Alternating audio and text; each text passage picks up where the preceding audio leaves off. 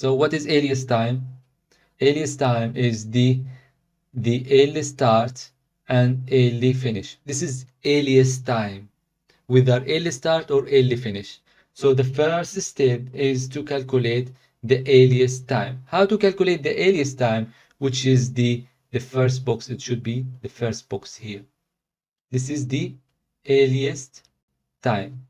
So how to calculate the earliest time? You need to remember this one. We need to go forward from left to right. When you go to left to right, you need to have plus plus. So whatever value you just add plus plus. Then you look on the head of the arrow to know how many options do we have. If we have more than 2 options, we select the higher option. Okay, for now, this is quite confusing, but when we start calculating, it will be more easy and more simple. We start here, 0. 0 plus 5 will be 5.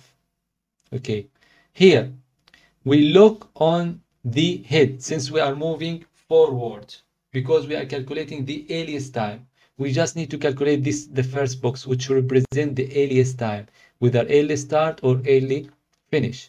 So 0 plus 5 is 5. We go plus plus. If we go forward, left to right, we just add plus plus.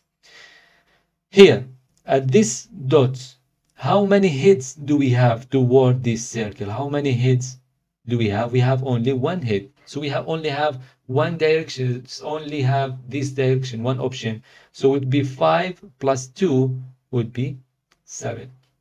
This is how simple it is. Now, here, how many options do we have? It means how many heads are coming to this circle. We have 1 and we have 2 heads. 2 heads, it means that we have 2 options. We calculate for all of them and select the highest number. Okay, there is one coming from here and one coming from here. Yes, this is dummy activity, but still we consider it, and we consider that it has 0 duration. So we calculate for both direction, this direction and this direction. From this direction, it would be 0 plus 3. The first option is 3. The second option here is 5 plus 0, 5. So we have 3 and 5. Which one we select? We select the highest. So we will go with the 5. This is how this one works.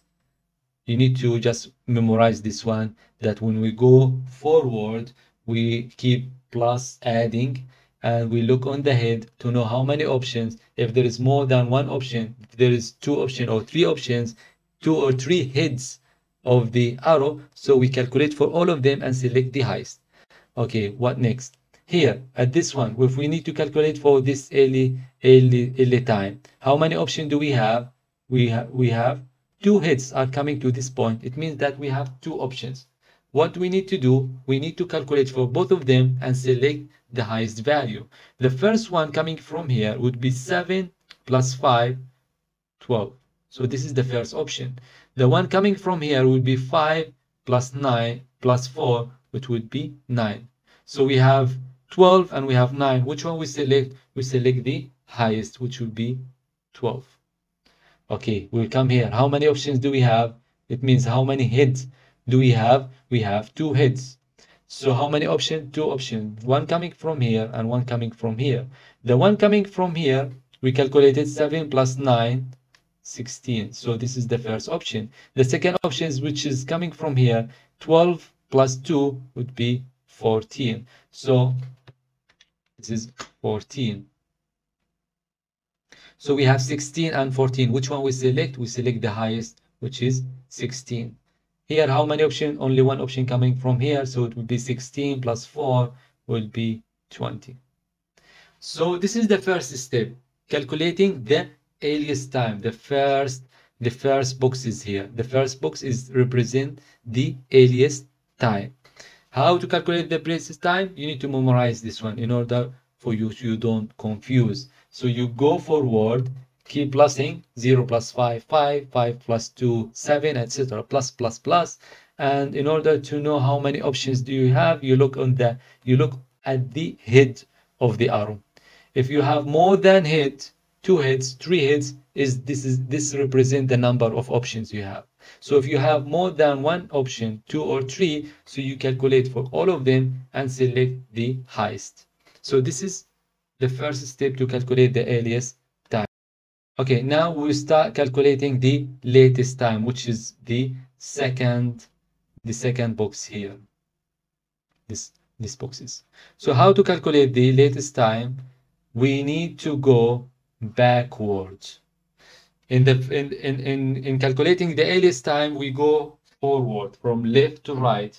But now, to calculate the latest time, we need to go backwards. So we go backward, we go with minus minus, not plus, and we look on the tail of the arrow in order to know how many options. And if we have more than one option, we select the lowest.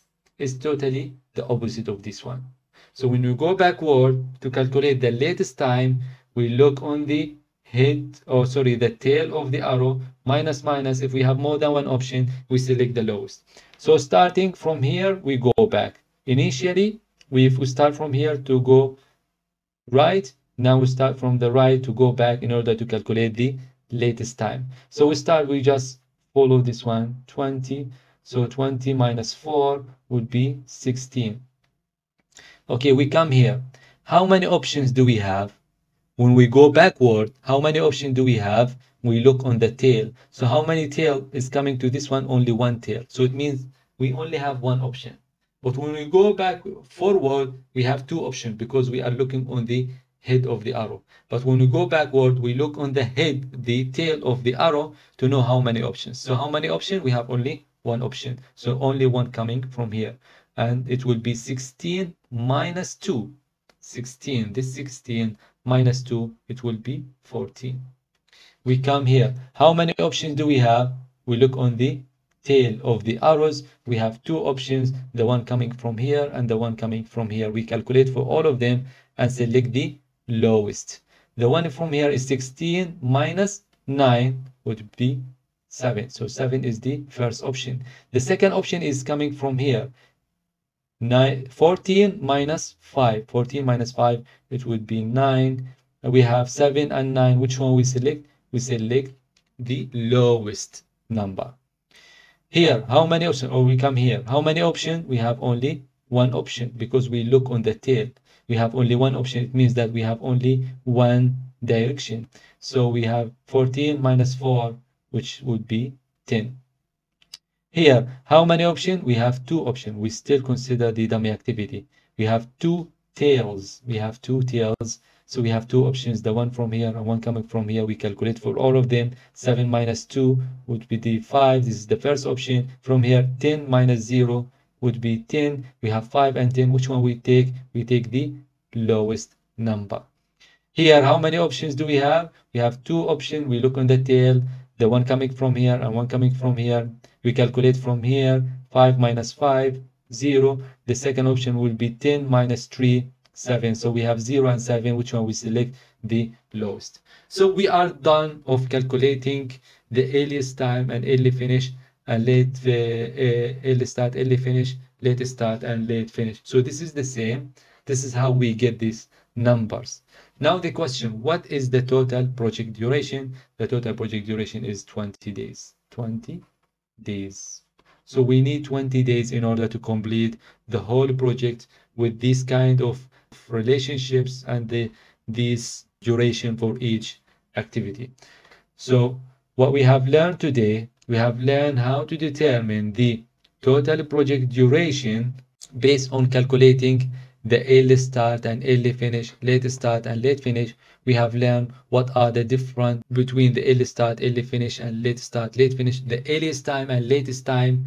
And after we draw the network diagram, then we start calculating this one, and based on this one we get the total project duration. For calculating first, that we need to calculate the first box, which represent the earliest time. How we calculate it?